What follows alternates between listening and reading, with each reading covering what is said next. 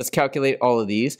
And we're going to do 4 times -5 minus -3 times 10, which is -20 minus -30. Okay, now let's do dx.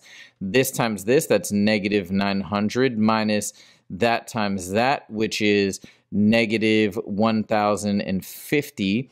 And then dy, this times this is -420 minus this times this, that's -540. Boom, boom. -420 plus 540 is +120. Okay, now to get my x value, I do dx divided by d, right? dx divided by d, that's 150 divided by 10, which is 15.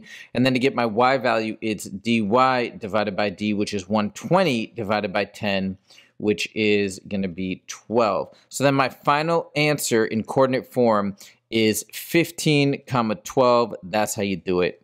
Done.